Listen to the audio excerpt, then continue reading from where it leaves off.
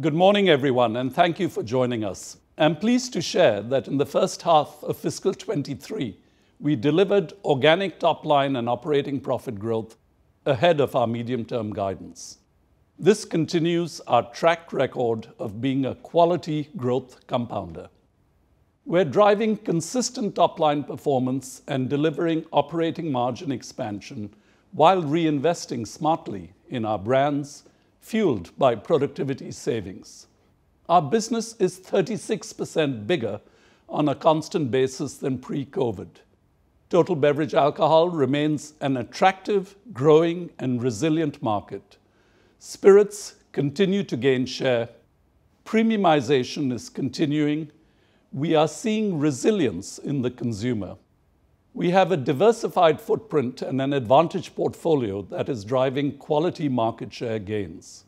We believe that our core capabilities across brand building, digital, supply chain, and culture are a competitive advantage. They support delivery of quality, sustainable growth, our strong track record in ESG, and everyday efficiency. I will begin with an overview of our first half performance before Lavanya reviews our financial results in more detail. In the first half of fiscal 23, our top line grew by over 9%, and I am pleased with our momentum as we exited the period in December and our start in January. Volume grew 2% in the first half, even as we implemented strategic price increases. We expanded operating margin despite inflationary pressure, invested for growth, drove premiumization, and delivered productivity savings. Our free cash flow declined year on year, primarily due to lapping a higher level of creditor increases in the prior year and phasing of spend in the first half of fiscal 23. As Lavanya will discuss in more detail, we expect free cash flow to accelerate in the second half of the fiscal. And we are again increasing our dividend, up 5% this half, maintaining our track record of increases since Diageo's creation 25 years ago. Our performance in the first half of fiscal 23 demonstrates our advantage portfolio and broad geographic footprint in action. North America grew organic net sales value 3%, with strong price growth and mix. As anticipated, the US spirits category growth is normalizing, trending towards the historical mid-single-digit range. We continue to see the long-term trends of spirits gaining share of TBA. And premiumization is sustaining. 33% of American drinkers surveyed said they have spent $50 or more on a bottle of alcohol in 2022. That's up from 24% in 2021. We continued to increase A&P investment this half, on top of significantly upweighting A&P investment over the last 4 years, driving stronger brand equity across the portfolio. And we are holding share of TBA. In US spirits, depletions value grew ahead of our shipments. Crown Royal, our largest US brand, continued to lead the Canadian whiskey category and has increased depletions, supported by sustained investment, our strong brand building capabilities, and iconic partnerships such as with the NFL. In Europe, we grew organic net sales 10%. Consumer demand was resilient despite the challenging economic environment. In Latin America, for the fourth consecutive half, net sales grew double-digit, driven by continued price increases, ongoing portfolio premiumization, and volume growth. I am very proud of our performance in Latin America.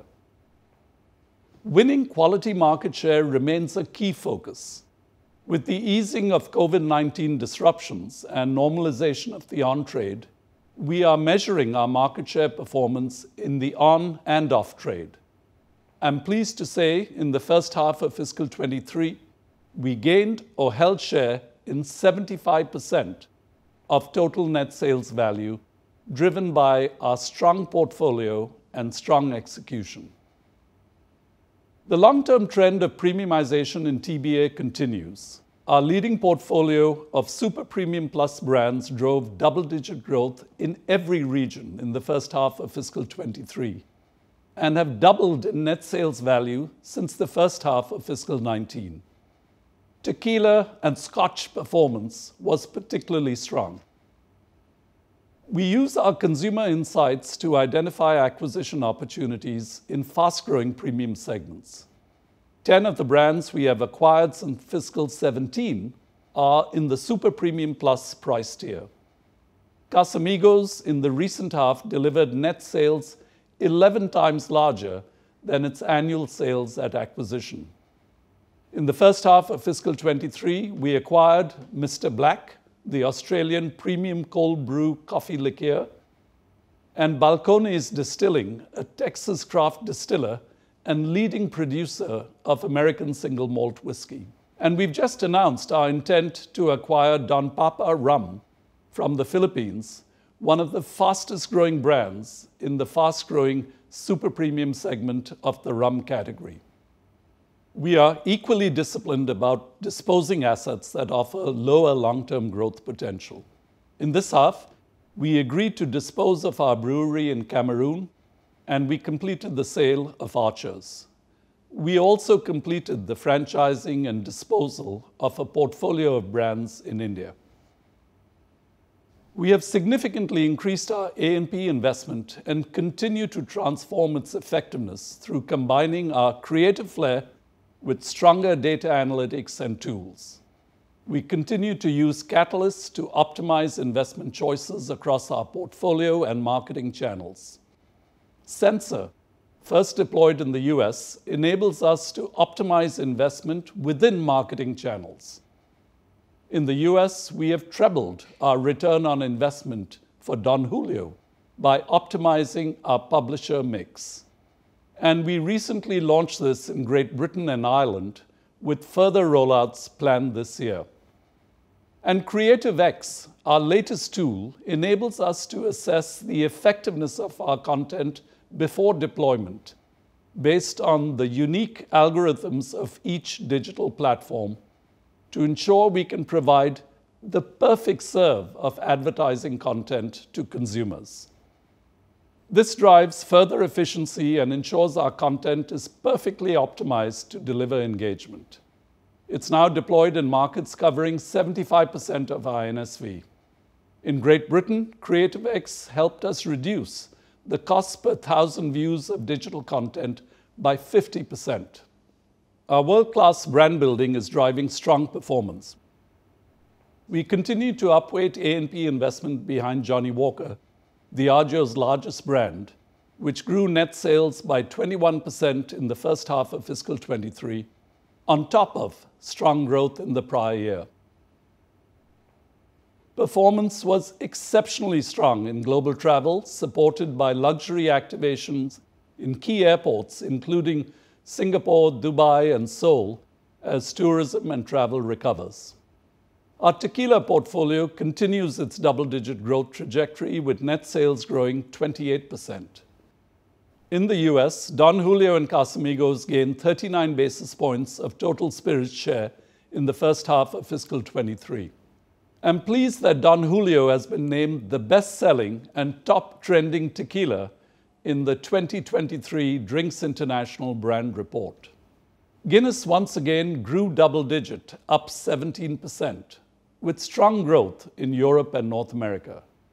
In Ireland, the brand's strong performance was supported by our Lovely Day for a Guinness campaign, which disrupted long-standing consumer perceptions of the brand by placing a pint of Guinness front of mind for celebrations during the summer heatwave. And I'm thrilled, as we close the half, that Guinness hit the #1 beer spot in the on-trade in Great Britain. We are continuing to make good progress against our Society 2030 Spirit of Progress ESG action plan. As part of our commitment to reach 1 billion people with dedicated responsible drinking messages by 2030, we launched Drops of Advice, a global campaign promoted by Smirnoff and Diageo during the recent festive period. We are committed to creating an inclusive and diverse culture. In partnership with Disability In, we are working to improve accessibility, both digitally and physically in the workplace, alongside a voluntary rollout of disability disclosure. We continue our work to overcome stereotypes via our brand campaigns, such as with our recent Guinness campaign, Brothers, which features a blind actor and reinforces the importance of inclusivity. Increasing supply chain resilience is imperative for dealing with unprecedented volatility.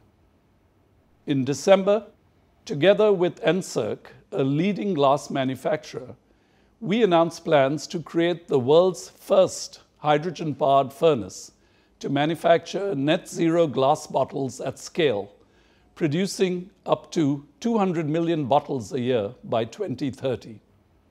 This furnace, which will be operational in 2027, is expected to reduce carbon emissions by 90% and forms part of our ambition to halve our Scope 3 carbon emissions by 2030.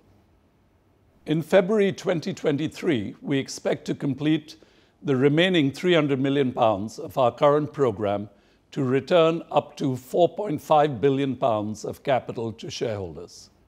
And today, I'm pleased to announce that we expect to return up to an additional £500 million by the end of fiscal 23. And now, I'll hand over to Lavanya to take you through more of the detail on our financial results. Thank you, Ivan, and good morning, everyone. As Ivan mentioned, we have delivered another strong set of results in the first half of fiscal 23. We grew organic net sales by 9.4% with volume growth of 1.8% and strong price mix performance. We leveraged our diversified footprint, advantage portfolio, strong brands, and the ability to adapt quickly to drive growth in a volatile environment. We expanded organic operating margin by 9 bips, reflecting a disciplined business model despite headwinds from cost inflation. We generated free cash flow of £0.8 billion. A positive impact of operating profit and foreign exchange on free cash flow was offset by a higher year-on-year working capital outflow and higher tax. Pre-exceptional earnings per share increased 15% and basic EPS increased 20%. We increased our interim dividend by 5%, reflecting our continued strong performance and our commitment to a progressive dividend policy. Return on invested capital was 19.7%, up 37 basis points, and total shareholder return for the 6-month period was 5% in the top half of our peer group. Our profitable growth algorithm continues to deliver sustainable long-term growth. We are premiumizing our portfolio, increasing prices, and driving productivity whilst driving volume growth, all of which enables us to invest smartly in the long term. Price mix growth was 7.6 percentage points, reflecting price increases taken by all regions. Price contribution to NSV growth was in the high single digits. We unlocked a further £220 million of productivity savings across COGS, marketing, and overheads. Strong top-line performance combined with our culture of everyday efficiency enabled us to continue to reinvest in our brands and core capabilities. We increased marketing investment by nearly £100 million. We grew organic net sales across all 5 regions in the first half of fiscal 23, despite lapping strong double-digit growth. Looking across our business, we have delivered a 4-year net sales CAGR of 8% with a 3% volume CAGR. Organic net sales in North America grew 3%, lapping strong double-digit growth in the first half of fiscal 22. Depletions grew 1 percentage point ahead of shipments. In Europe, all markets grew, except Eastern Europe, which was impacted by the winding down of our operations in Russia. Growth was driven by premiumization and targeted price increases whilst holding volumes. Asia Pacific grew 17%, despite Greater China, which only grew 2%. Growth in Greater China was driven by Scotch whisky, which grew 20% and more than offset the decline in Chinese white spirits. Southeast Asia, travel retail, and India all posted strong growth, mainly from Scotch. Latin America and Caribbean grew sales 20%, and this is now the highest margin region across our business, primarily driven by price increases, premiumization, and volume growth of 6 percentage points. In Africa, we delivered growth across all markets, supported by price increases. In the first half of fiscal 23, we delivered growth across most categories, led by Scotch, tequila, and beer. Our Scotch business is nearly 40% bigger in the first half of fiscal 23 than in the same period in fiscal 19, and our tequila business is more than 4 times as large. This has been fueled by a 10% compounded annual growth rate of our A&P investment. We delivered a 19% growth of Scotch, which contributed to more than 50% of Diageo's net sales growth. Premium plus Scotch grew 21%, and our global icon Johnnie Walker also grew 21%. Tequila contributed 27% of Diageo's net sales growth and grew 28%, with strong growth across the portfolio, despite some continued liquid constraints on our Añejo and Reposado aged variants of Don Julio. We drove beer growth of 9%, and Guinness was up 17%, with strong growth in Ireland, Great Britain, North America, Asia Pacific, and Africa. In other whiskey, IMFL whiskey grew 13%, driven by Royal Challenge. Bulleit recovered from glass supply constraints, growing double digits in North America, and Windsor benefited from the reopening of the on-trade in Korea, also growing double digits. This growth was partially offset by a decline in Crown Royal in North America, where sales declined by 8% as it lapped the replenishment of stock levels by distributors in the first half of last year. Crown Royal depletions were in growth in the first half of fiscal 23. Sales of Chinese white spirits were adversely impacted by COVID-related restrictions, as it is mostly consumed in the on-trade. Looking forward, we believe our capabilities should enable us to accelerate growth as restrictions ease. Our Premium Plus brands continue to be a significant driver of performance, contributing 65% of organic net sales growth, with strong growth in Scotch, tequila, and Guinness. Our Premium Plus brands now account for 57% of Diageo's net sales, up 5 percentage points from fiscal 19. Our Super Premium Plus brands, which contributed 28% of net sales, grew 12% and delivered over a third of organic net sales growth. This reflects strong growth of Don Julio and Casamigos, the higher marks of Johnnie Walker, Lagavulin, and the Singleton. Our premium brands grew 9%, with strong performance by Johnnie Walker Black Label and Guinness. We continue to strengthen our revenue growth management, or RGM, capabilities, which are key in driving further positive price mix and balanced sustainable growth across volume, price, and mix. In Southern Europe, our targeted A&P investments significantly grew Johnnie Walker's market share. We leveraged Catalyst to reprioritize investment in brands and markets with the highest potential, focusing on where there has been a strong recovery in the on-trade and premiumization trends within Johnnie Walker. We implemented low double-digit price increases across the Johnnie Walker portfolio and increased marketing investment by 18%. Those choices contributed to Johnnie Walker growing 37% in the half, driven by strong volume growth of 23% and price mix of 13%. We won almost 200 basis points of share in international whiskey and grew gross margins by over 300 basis points. In Mexico, we made the right investment choices across Don Julio products, fueling performance with increased marketing investment of 22% compared to the same period in fiscal 22, while taking strong double-digit price increases and successfully gaining share.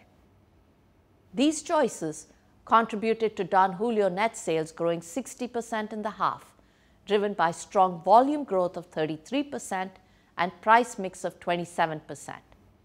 This delivered market share gains and strong gross margin expansion of over 800 basis points. Our culture of everyday efficiency and a strong pipeline of productivity initiatives play an important role in reducing the impact of cost inflation and enabling us to continue to invest in our business.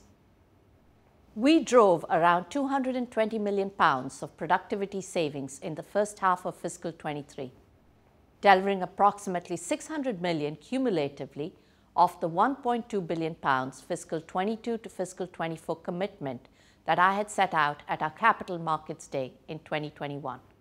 We are on track to achieve this goal.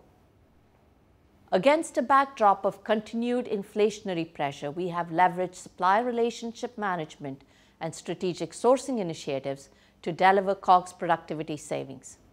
We also continue to drive savings through waste reduction, supply efficiency improvement, and automation. We also continued to drive benefits from the changes we made to our sourcing strategy for tequila in Mexico to reduce the cost of our tequila liquid. Marketing effectiveness also contributed to delivering benefits in the half. We are driving media pricing efficiency through increased scale of our investment and, as Ivan explained earlier, through our digital tools like CreativeX, where we are delivering more effective content to consumers in a more cost-effective way. We increased marketing investment across all regions, particularly in Asia Pacific and Latin America and Caribbean. Our reinvestment rate was 17%, broadly in line with the prior half, which reflects our consistent, strong investment in our brands. We delivered consistent organic operating margin despite increased cost inflation pressures in the half. We fully offset the absolute value of COGS inflation and partially offset the negative impact on gross margin through pricing and productivity. We faced significant cost pressure in the half, particularly in glass, ocean freight, and other transportation costs, much of which was due to significant energy cost inflation. Additionally, packaging costs were also higher versus the first half of fiscal 22.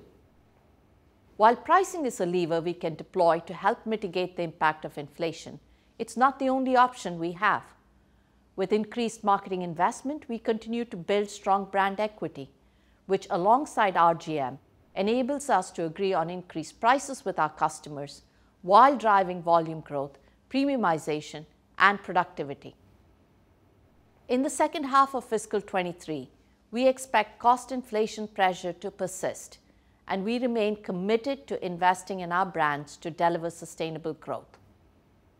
Although we are investing more in our brands, a marginal reduction in our reinvestment rate due to phasing had a broadly positive impact on operating margin for the half.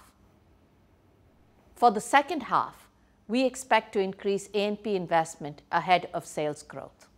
Reported operating profit before exceptional items increased 16.4%, and our reported operating margin before exceptional items was down 57 basis points. Organic operating margin increased 9 basis points. Free cash flow decreased as strong growth in operating profit and a favorable foreign exchange impact was more than offset by a higher year-on-year working capital outflow, higher cash tax and interest paid, and increased capital investment. The higher year-on-year working capital outflow was due to the normalization of creditors relative to the first half of fiscal 22, as our growth rate began to moderate in the first half of fiscal 23. Creditors increased significantly in the first half of fiscal 22 due to accelerated growth as markets recovered. Working capital has also been impacted by the phasing of spend in the half. We increased our investment in inventory, including maturing stock, to deliver supply chain resilience and to support the future growth of the business.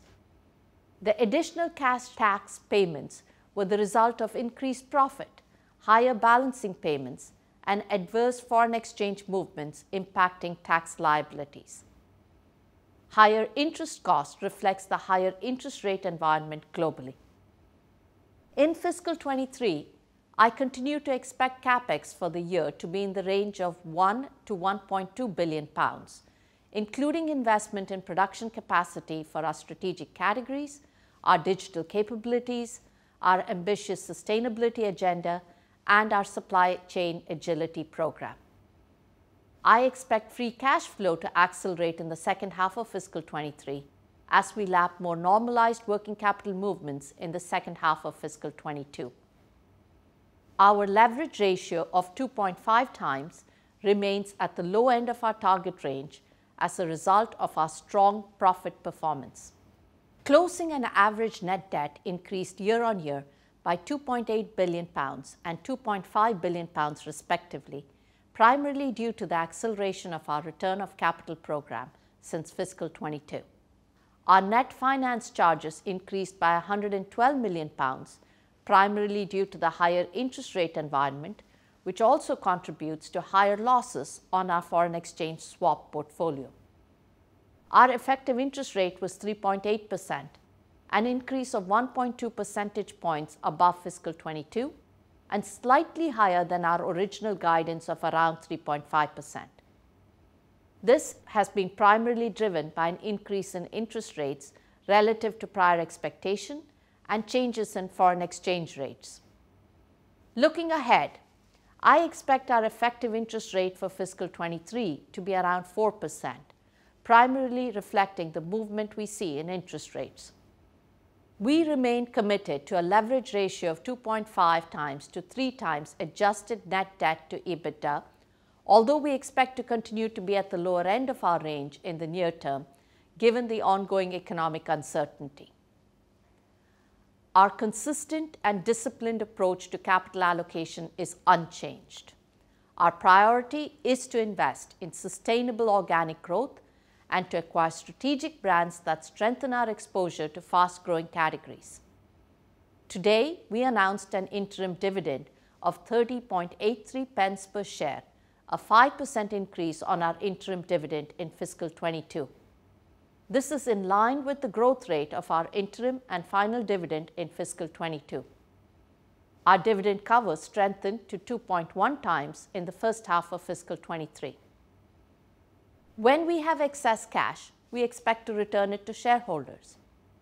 As of 31st December 2022, we had completed approximately £4.2 billion of our current program to return up to £4.5 billion of capital to shareholders. We expect to complete the remaining circa £0.3 billion of the program during February 2023, earlier than anticipated. As a result of our continued commitment to returning excess capital to shareholders and our confidence in Diageo's future performance, today we announced that we expect to undertake up to an additional £500 million of share buyback program to be completed before the end of fiscal 23. Moving on to foreign exchange. Favorable foreign exchange movements positively impacted both net sales and operating profit in the first half of fiscal 23.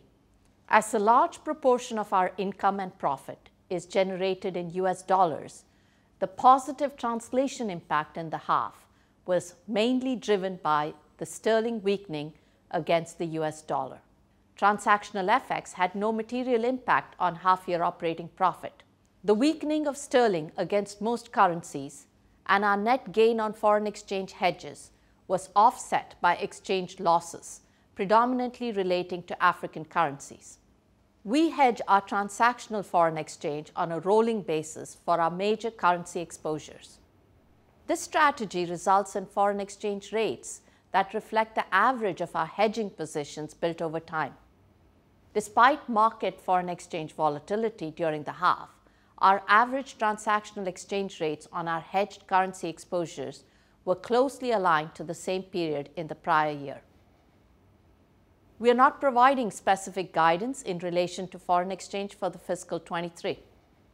However, taking spot exchange rates from December 31st, 2022 of £1 to 1.2 US dollars and £1 to 1.13 euro, where the sterling has depreciated compared to the actual exchange rates experienced in fiscal 22, and applying them to last year's P&L profile for net sales and operating profit, we would see positive exchange impacts of approximately £950 million and £300 million respectively.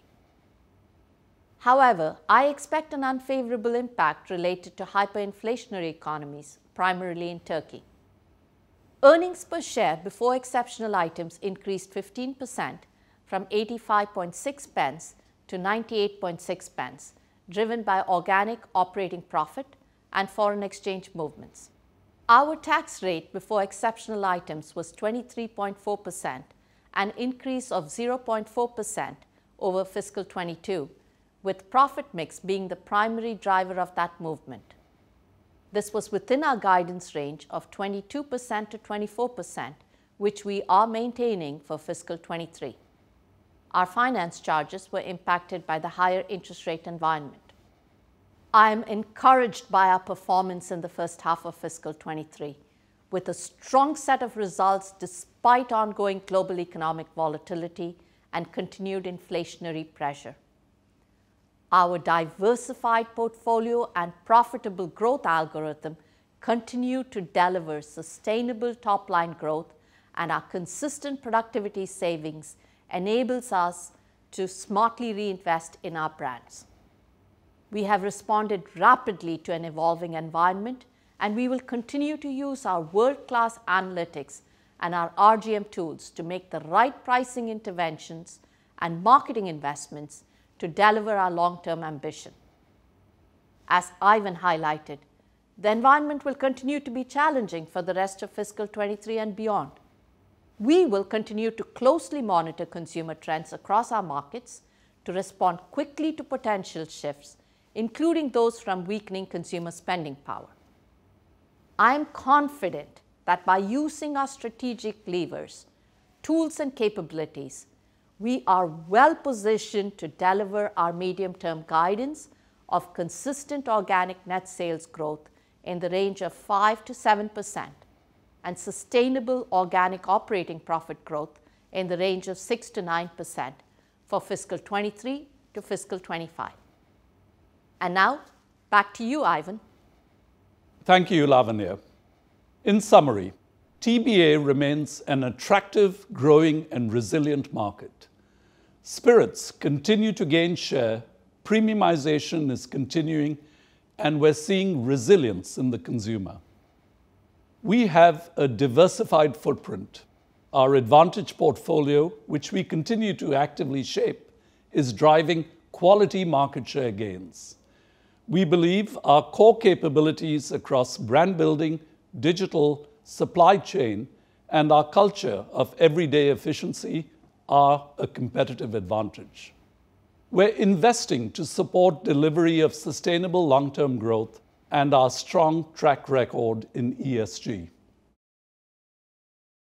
And finally, we are confident in our strategy and our ability to deliver sustainable long-term growth and shareholder value.